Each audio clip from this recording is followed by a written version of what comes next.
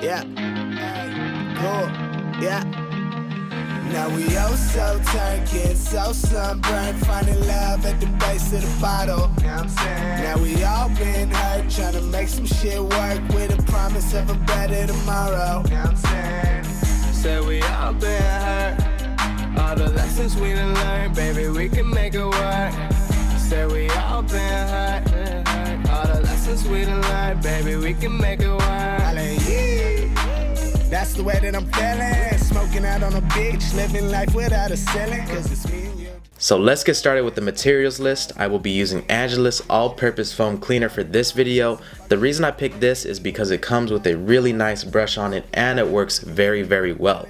So you can purchase this with the link in the description. Just make sure to peep that out. One thing that I wanted to mention though is that we will not be using this hard bristle brush for the uppers. We will use this strictly for the midsoles. So make sure you do not use that for the uppers. What we will be using for the uppers is this very soft bristle brush, and this is also from Angelus Direct. You could go ahead, find that in the description like I said. And lastly, we will need a very clean, soft rag just to dry it up and wipe it down when we're done with it.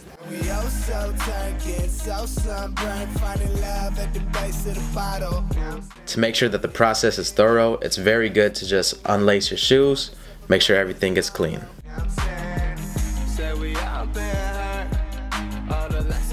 Make sure you shake up the bottle really well. When you're ready, go ahead and spray it on the midsoles and get to scrubbing. It's very, very easy.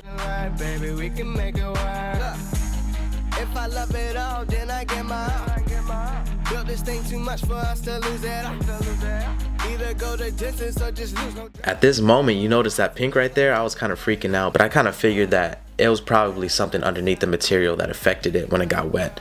But anyways, that just happened, so we could work around that. Just let that dry and it'll come right off. But as you guys can see, the midsoles are super clean, coke white, and we're just gonna do that same process to the uppers. We're gonna spray it down, use our soft bristle brush for the uppers, and then just keep it moving. Now we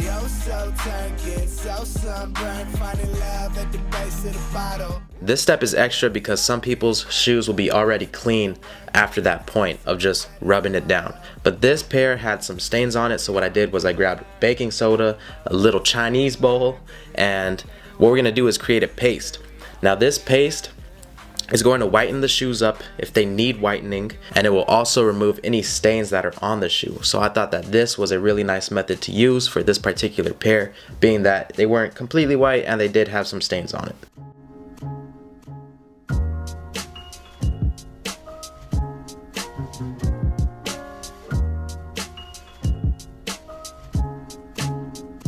And once you get that paste ready, all you do is just apply it to the sneaker.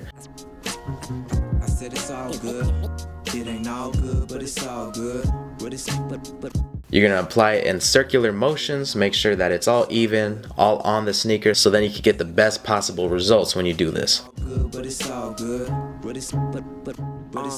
Realizing the realism of life, and actually it ain't half bad. I'm putting yin and yang in the same bag. I got another story to tell, so gather round. And after you're done running through the sneakers, they're gonna look like all dry, crusty, and disgusting. Let that sit for about a day, let it dry on there and get all crusty, okay? Just let that dry overnight, and then we will move into the next step.